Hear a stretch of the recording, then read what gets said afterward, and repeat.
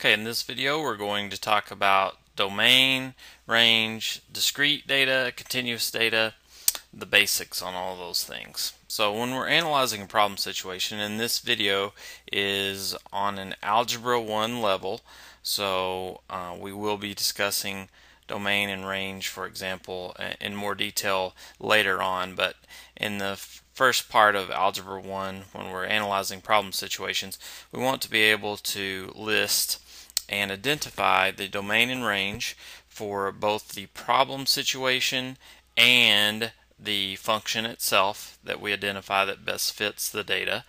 And then we want to be able to determine if the data is discrete or continuous. So domain and range are related together, and then discrete and continuous go together. So I don't want you to get confused and think that all four of these things always go together at the same time. But in this case, again, domain and range go together, and discrete and continuous go together. So let's start with domain and range. So the way we can remember that domain is our x values and range is our y values is like this. You want to get this picture.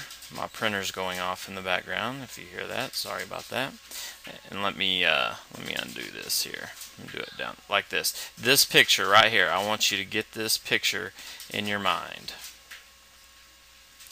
Domain is our x's like this. X's go left and right. And our range is our y's, which goes up and down. Okay?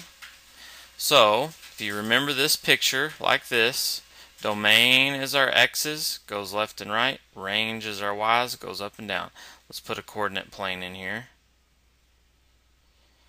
right beside it so we can remember what that is. We've got our x-axis that goes left and right. That's our domain. Our y values go up and down. That's our range. Domain with x's, range with y's. One other way that you can keep that straight is with alphabetical order. Sometimes in mathematics and trying to remember things, alphabetical order will work. In this case, it does. So, for example, D for domain comes before R for range, and X comes before Y in the alphabet. So D for range, and then X and Y. So D comes before R, those are over here on the left, and then X comes before Y. So alphabetical order works here. So these two go together, these two go together. So whichever way will work for you to help you remember, now you can always keep domain and range straight. So that is as deep of a level as we are going to look at for the domain and range at this point, but I just want to help you keep that straight. Alright, I'm going to erase this now, and we're going to look at the concept of continuous and discrete data. Alright, so now that that's gone, let's look at discrete and continuous. One way that we can look at this is if I put up some numbers here. So let's say that our problem situation and our independent variable x, that we are talking about number of people, for example. So let's look at number of people as an example. Okay, and our x values go from 1, then 2, then 3, 4, 5, 6, and then etc. after that. Okay, so we're talking about number of people here. This would be a situation that is discrete, because discrete means that our domain values skip from one to the next. So we can have one person, and then 2, and then 3, and then 4, and then 5, and then 6. We can't have half a person, so there's nothing in between 1 and 2. We immediately jump from 1 to 2, then from 2 to 3, then from 3 to 4 people, 4 to 5 people, 5 to 6 people. Okay, so number of people is an example of discrete. Okay, so I'm going to draw an arrow down here. That's what this means. Let's look at another example, because I don't want you to get confused and think that decimals can't be included in a discrete situation. In this case, we're talking number of people, so it's 1, then 2, then 3. Generally, when you're talking about a quantity of some tangible object or people, so for example, if we were calculating the number of calculators in our math classroom, we would count 1 and then 2 and then 3 and then 4. We wouldn't say we have 1.5 calculators, or at least we hope we don't have half a calculator, but it wouldn't be reasonable to assume we would have anything but 1 and then 2 and then 3. So that would be discrete data. Another example of discrete data where we can have some decimals involved. Let's say we're talking about the price of fountain drinks. So let's say you're going in to buy Coke or Dr. Pepper, and you're getting a fountain drink, so where you fill it up yourself. So price of fountain drinks. Alright, based on size, of course. And let's say that our small drink was $1.20. And then our medium drink was $1.87. Okay, large was $2 and alright, I just had to pause the video there, so let me get back on track. My son came through, so had to pause it a second. Okay, so he is 4 years old, by the way, and a 4-year-old and trying to make a video don't go together. Okay, so anyway, we were talking about price of fountain drinks. All right, a small drink was $1.20, a medium drink $1.87, a large is $1.98, and then the extra large drink, I'll just put XL, is $2.12. All right. So at first, and this is often a difficult concept for students to get, so I wanted to show you some examples here. So in this case, is this discrete or continuous data? Well, in this case, it is actually discrete data, even though we have some decimals involved, because you have a small, and then you skip all the way to a medium, and then you skip all the way to a large, and then you skip all the way to an extra large. So there's nothing in between here. There is nothing in between. Nothing in between. Nothing in between here.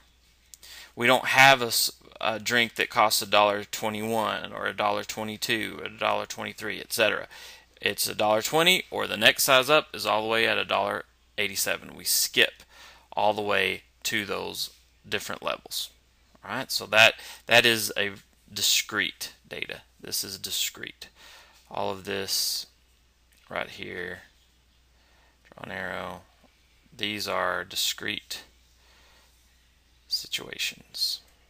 Okay, so now let's look, I'll erase all that and we'll look at continuous situations.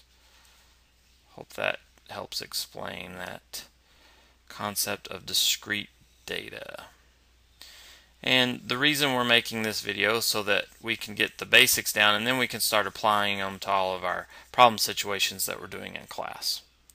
Alright, so now we're going to talk about continuous. What kind of data might be continuous? So for example, if we're talking about, if we were going to measure the distance from our classroom to the cafeteria, so a distance of any kind, we're going to measure that distance. In that case, we will definitely be continuous, because when we are traveling that distance, so let's say we're plotting our path here, and we're walking. Let's say our classroom is here, so I'll abbreviate classroom. Cafeteria is over here, and we're going to walk between those two. Let me label this. I'm just going to abbreviate again, cafeteria. So we're going to walk from our classroom, and we got to go through a couple of hallways and down to our classroom. So we're measuring this distance. If we were measuring that distance, it would definitely be continuous. Why? Because regardless of whether we're walking like we're supposed to, or a person runs, hops, skips, whatever, they are still traveling every decimal inch of that distance. Let's say it's 125 feet. Let's just say it was 125 feet total distance. There is no way that we can warp from 0 feet distance out here to, say, 75 feet in distance. We're not going to just magically move that distance in 0 time, right? We're going to have to travel all of this path. And when we're calculating that distance, it will be continuous. Because again, when you're all the way down to an infinite decimal place, you're traveling every bit of that distance. That would be continuous data. Often another example of continuous data would be time, for example. So if you're trying to time yourself in a race, for example, let's say you're running track and you're running the 100 meters, 100-meter race, 100-meter race.